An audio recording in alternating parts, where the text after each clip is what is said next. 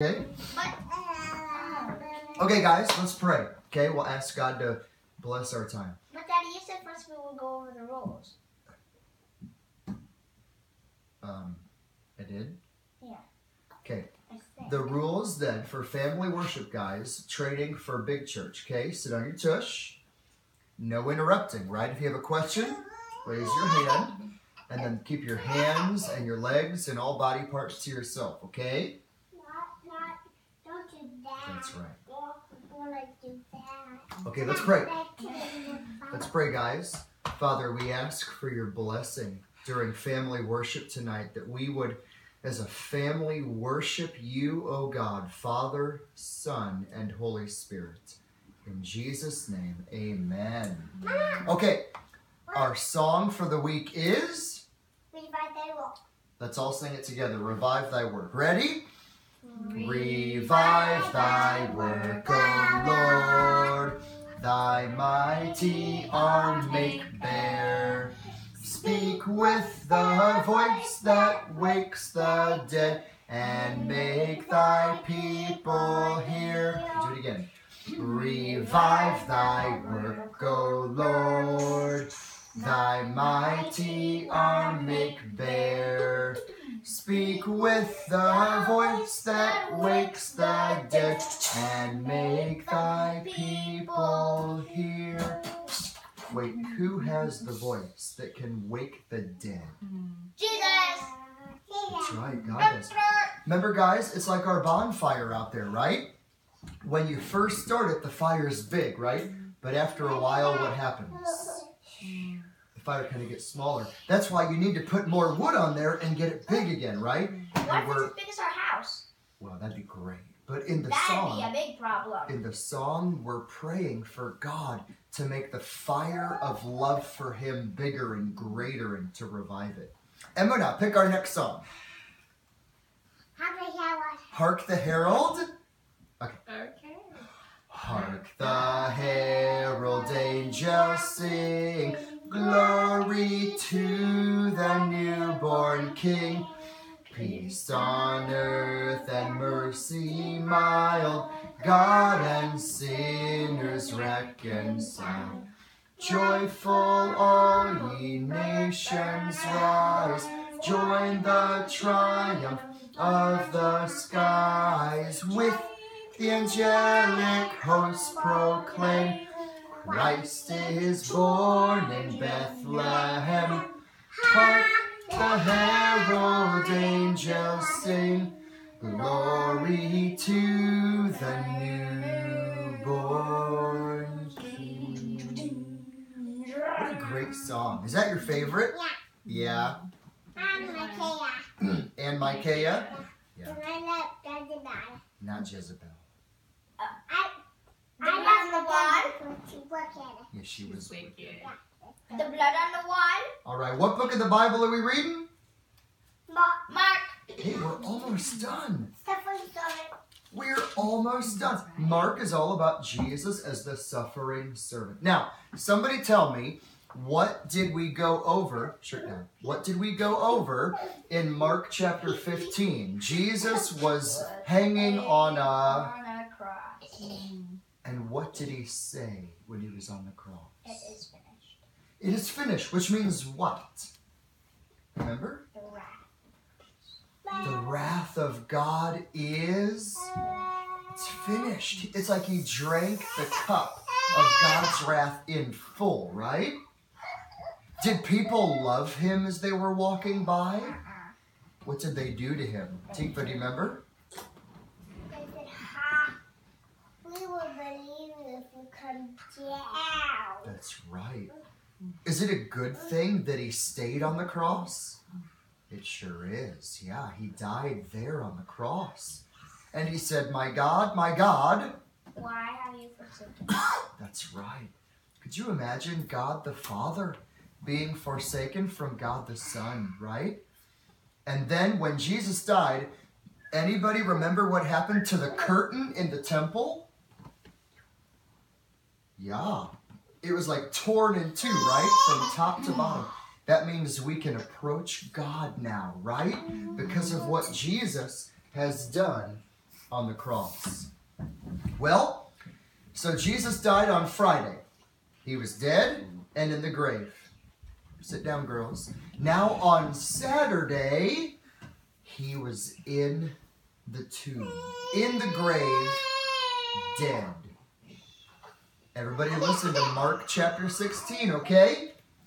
When the Sabbath was over, Mary Magdalene and Mary, the mother of James and Salome, brought spices. They bought spices so that they might go and anoint Jesus. Very early on the first day of the week, that's Sunday, Friday, Saturday, Sunday, third day, on the first day of the week, when the sun had gone up, the ladies, they went to the tomb very early in the morning. And they were saying, who's going to roll away the stone for us? I mean, the stone was big. Too big for you to roll away. Too big for you to roll away. Maybe some ladies thought, who's going to do that? Finally, they looked and they said, oh, look, the stone is rolled away. Who rolled it away? And when they went into the tomb, they saw a young man sitting on the right side. And you know what? He was dressed in a white robe. Who was he? The angel. The angel. And the angel said, do not be alarmed. Don't be afraid. You're seeking Jesus of Nazareth, but he was crucified and he has risen. He is not here. What great news. What do you mean not here? We put him in the grave. We saw where they put Jesus. I wonder who stole him. Nobody stole him. What happened to him? But I thought he was dead. He came back to life? Wait, can you come back to life in your own strength? Only God can make someone come back to life again, right? Guess what the angel told the girls, the ladies, to do? The angel said, I want you to go. I want you to go. And I want you to tell the disciples what has happened. Tell Peter that he's going to go before you to Galilee, and there you will see Jesus. What? Why do you think? Daddy, What? Daddy, when are we going to read Doubting Thomas today? The tomorrow. That's in John. But We'll just add it to the sure, scripture. sure. But why do you think Jesus had to rise from the dead, Emunah? Sit on your tush, please. Why couldn't he just stay dead? Anybody know? Why did he have to rise from the dead? Yeah.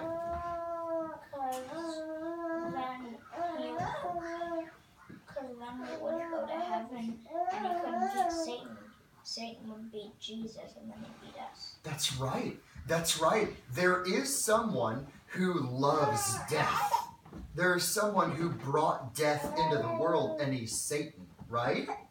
Right? He is the one who loves to kill the body and the soul, right? That's Satan. What? If sin hadn't started, we were going to live on forever and ever. Yeah. If there would never have been sin, we would have lived on forever and ever, just like Adam. But Satan fell because of his pride, and Adam sinned, and Eve sinned, and we have all sinned. And yet Jesus died, and when he rose from the dead, according to the scriptures, the Bible says that is what secured our salvation. Because, guys, we serve a Savior who is alive. He's coming back again one day. Yeah. You have a question? Isn't it cool, guys, to think... Somebody give me a song about Jesus rising from the dead. What's a song? What? Jesus has risen from the there was a song that we sang on Easter Sunday. Jesus is risen from the dead. Yeah. Christ has risen from the grave. Yeah, Christ the Lord is risen today. Right? Hallelujah. Yeah. Or crown him with many crowns. Doesn't that talk about Jesus rising from the dead? That only talks about heaven and what will happen in heaven.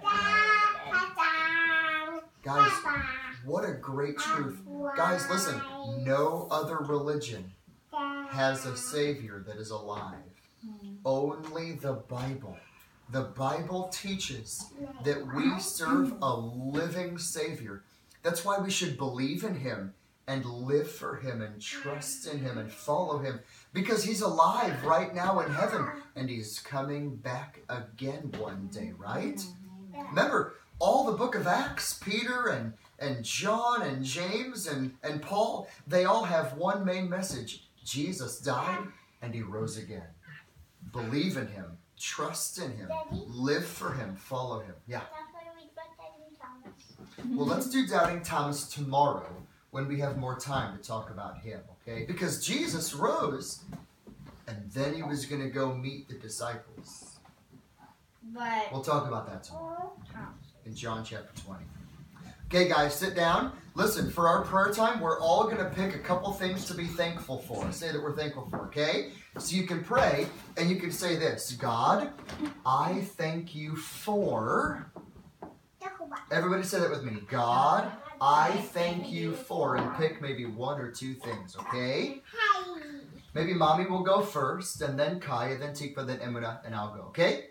Let's pray. I want to go first. No, let's let Mama lead, and she'll teach us how to do it. And then you, then Tikva, then Emuna, then me, okay? Go ahead.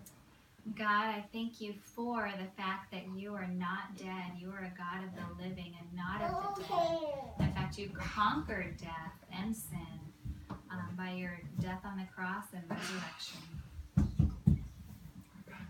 Daddy, I'm trying to think of something I want to be thankful for, but get me all come back maybe. Go ahead, Tikva. Yeah, God. Thank You for... Look at a baby picture. That you I was Austin. That I was born on. Amen. Dear Go ahead, God, Emma. thank You for how You died on the cross and how You bore our sins so that we don't have to suffer and bore any of our sins. Amen. Go ahead, Emma. Grandma and Papa, how they go and talk to me. Amen. Amen. Lord, thank You so much for the written Word of God, the Bible. It is the truth. It is our guide. It is our compass. It tells us how to live life. It tells us about Christ and how He died on the cross and He bore the wrath of God and how He lives forevermore because He rose from the dead. Thank You that Jesus destroyed the works of the devil. And Lord, I pray for all of our children, for Hezekiah and Tikva and Emunah and Kesed and Aho, that they would all come to love and know Jesus Christ as Lord and Savior. Thank You that Jesus is alive and that He gives life to His own people who believe in Him. In Jesus' name, amen.